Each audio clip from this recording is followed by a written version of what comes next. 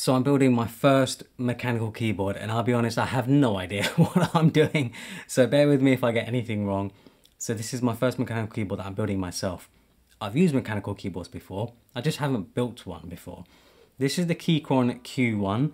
I also have one of their key sets, black and, well, white and grey with some red. And this is the Mac layout, as far as I can tell, because it has the Mac keys on it. I also have some switches from them. I'm not actually sure which switches these are, so we're just gonna have to get in there and see. So I just wanted to quickly look at pricing again. So this is the Q1 with the knob, so it's the knob version, and this is the ISO version. It starts at $159 on their website. So it is, I don't want to say it's budget, but it's definitely cheaper compared to some of the other sort of custom keyboard sort of manufacturers out there. For like Keychron, especially over the last few years, have really blown up, haven't they, with their keyboards. I think I've covered quite a few of their keyboards on the channel over the years. I remember I got the Q2, I think, or K2, which was my first mechanical keyboard I got from them. And yeah, it was great. Right, so we're in the box, nicely packaged. User manual here. We don't need that. I say that even though I have not built a keyboard before. We get a braided USB-C cable with a dongle as well. So if you don't have a USB-C port, that's nice to have. Nice to see that's included. Quite high quality feeling cable as well. I mean, I don't think it's going to be as good as sort of those cord cables that you see, but honestly, I still think this is a very good quality cable. Leave that aside. And let's get the keyboard out. Oh, that is heavy. That's a heavy boy. That feels like it's made out of metal. I can only assume it is. Actually, we need to see what else is in the box. Looks like we have some screws and some other stuff in here. I'm not actually exactly sure what's in here. And then we have the quick start guide as well. Oh, and then we have the tools. That's really nice, actually. That's a nice touch. So screwdriver, Allen key, key remover, or another, I guess 2 key removers. Yeah, that's actually really nice. Instructions here on setting it up, switching between Mac and Windows. So let's get into the keyboard itself.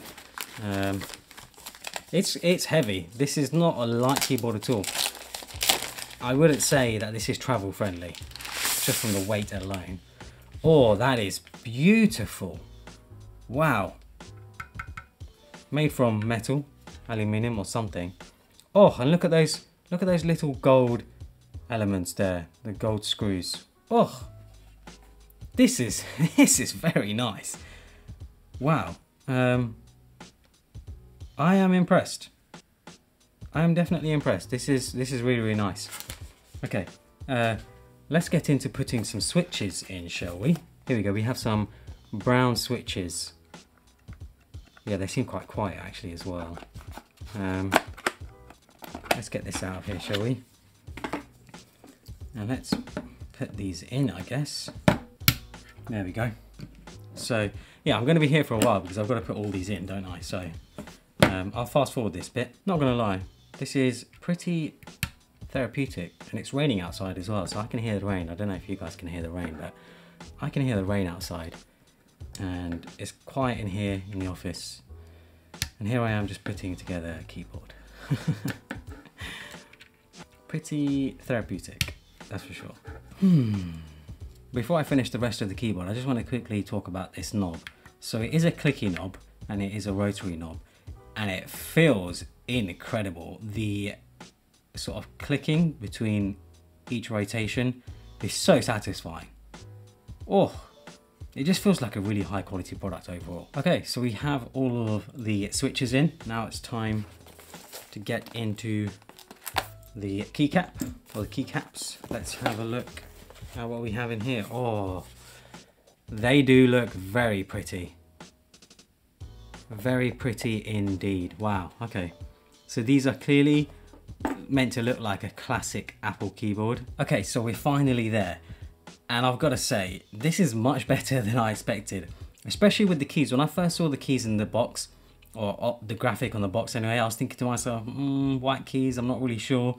But with this case, it looks beautiful. It looks absolutely stunning. The case itself is made from aluminium, and like I said, it feels absolutely solid. It's so heavy and so tactile. It's just, yeah, you could hit someone with this and you could do some damage. I'll tell you that. You could definitely hit. I don't feel like I always want to hit people with keyboards. Anyway, the aluminium itself though does have a bit of, I can't tell if it's under the lighting, but to me it looks like it has a bit of a green tinge to it. I don't know if it's just me. It could just be the lighting, but in this lighting right now that I have, the big softbox that I have here, it just looks like there's a bit of a green tinge to it. The keycaps themselves are dye-sub PBT keycaps, so they shouldn't fade. They shouldn't fade over time. They should look like they look now. And I really do like the look of this. I think it looks really nice. This sort of retro Apple keyboard vibe. I love how you have the hello keycap instead of the escape keycap up there. The knob as well, like I mentioned earlier, is really, really nice. The icons on them look really nice, and the actual print on the keycaps looks super sharp and super clear. Yeah, fantastic set of keycaps. I'm very, very impressed. So I have it connected up to my MacBook now so that I can actually test it out. And once I connected it, I actually didn't realize, but it has RGB. So yeah, I can just about see the RGB under the keys.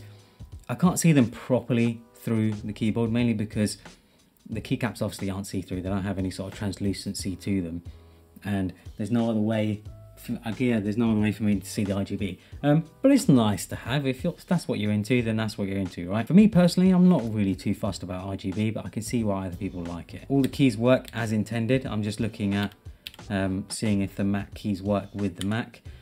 Yeah, everything works as intended. As you can probably tell, it is a pretty loud keyboard. It's not the quietest thing in the world.